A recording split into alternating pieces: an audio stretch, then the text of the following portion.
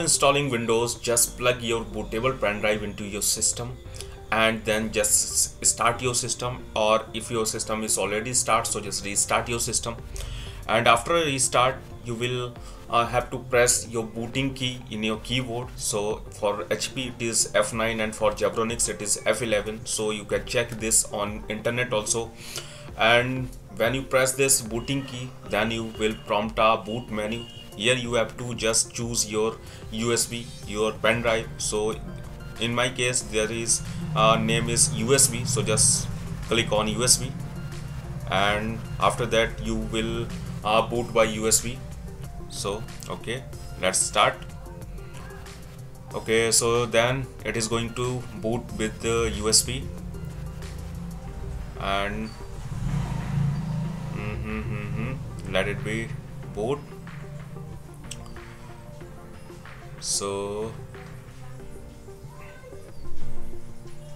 okay, so now it is booting with the USB, and then you will get a prompt. Here you have to just select your language, your date and time, or region. So in my case this is English, United States is okay, so I don't have to change this. So just click on next. Okay, and then install now. Just click on install now, then setup is starting, and then you will get this prompt. And here if you have a license key, so you can just put this license key in this box and then click on next. And if you don't have any key, so just click on I don't have a product key, so you can just bypass this activate Windows. So I don't have. And then you will get this edition Windows, so you have to choose your edition. In my case I'm going to choose my Windows 10 Pro.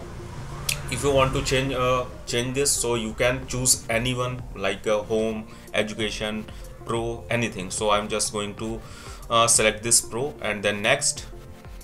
And after that just click on I accept the license terms, and then next, and then click on custom.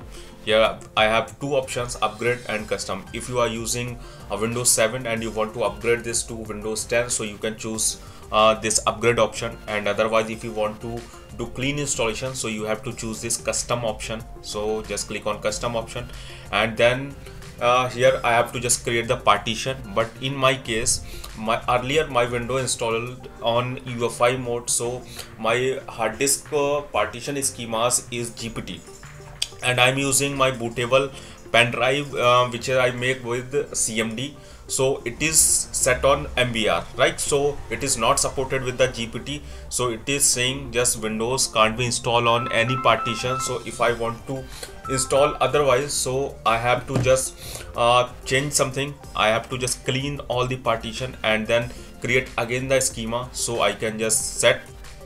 So for clean this, just you have to press here Shift plus F10.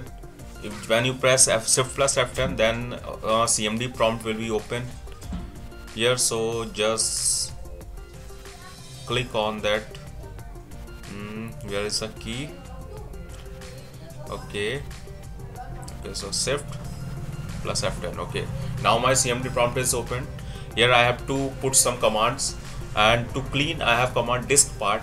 Disk part is the utility which you can use your disk management. So just click put the disk part and then enter, and then list disk, so you will get all the details of your disk. So in my case my hard disk is on disk 0, so just select disk 0 and then clean. And after clean, just close this window, so you can just close it and just refresh this option. So you can use F5 also for the refresh, and all the partitions will be refreshed and all the partition will be clean, right? So now my hard disk space is 149 GB. So just create new partition, so click on new option and then give the size. So in my case I'm going to give the 100 GB, so you have to give the size in MB, so 102400, and then apply and okay. So partition is created. Just click on next, and when you do next, so installation process is start. So it will take some time, but I'm just fast forwarding my video because otherwise this video will be very lengthy. So and just fast forward. So now process is going to complete. It will take we can say about 20 minutes to installation. So now it is restarted, and after restarting you can just unplug your pen drive, and then it will set up your Windows. So it will ask some questions and some options with you. So okay, let it be done. So this process is very lengthy actually. It will take about 20 to 25 minutes. So I fast forwarded this video. Okay, so let it be done. Okay, now in this process it will restart many times. Okay, and okay, now so it will go give me some prompt, and that is first prompt. Here you have to select your region. So in my case I'm going to select India. So just scroll down. Okay, select the regions, scroll down. Okay, no, actually so scroll up. I for India. Okay, where is India? Okay, just select this India and then click on yes. And then next is you have to select your keyword layout. So in my case in English India is my keyword layout. If you have any other second keyword layout, so you can select here, otherwise you can just click on skip. So I am going to click on this skip option because I have not any other second keyboard layout. So just click on skip, and then okay, now it is do some setup. So let it be done.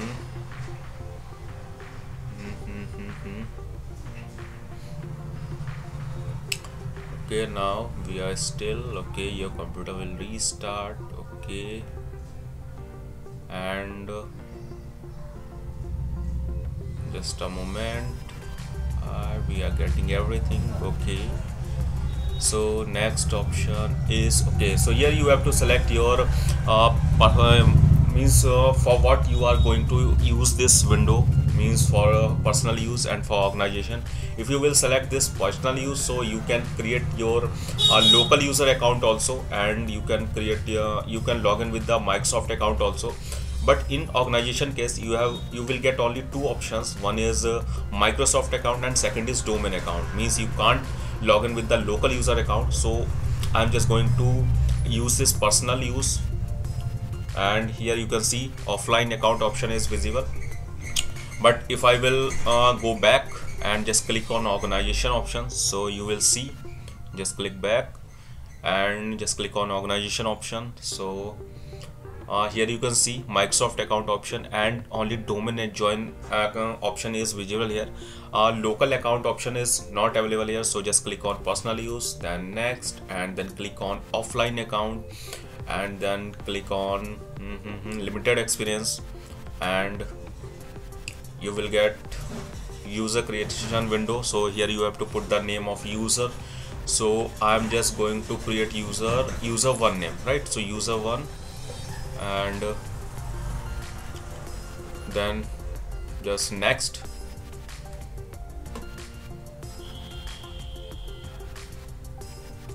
Give the password. Okay, and then next, then confirm the password, and then next, and you will get some security questions. So just put your security select your security question and put the answer, and this security question will be help you to reset your password if you forget your password anytime. So you can reset your password with these options. So just put any options here, but you have to just remember these options, remember these answers which you entered here. So you will get 3 questions actually. So you have to answer of these 3 questions, and then next. So just a moment, now it will take some more time, and okay, just a moment, and then you will get some more options. You have to choose privacy settings. So just next, and then you will get some more options, customized options. So you can select any entertainment, creativity option, gaming option. So it will add some features in your windows. So I'm not going to add anything here, so just click on skip and then wait for just a moment. And next, okay, let's Cortana help you get things done. Actually Cortana is deprecated now, but my Windows is 22H2, so it has available, but when it will get update, so it will remove that. So just click on next. Okay, so now it is installed successfully. I hope this video is very helpful to you. Let's go guys.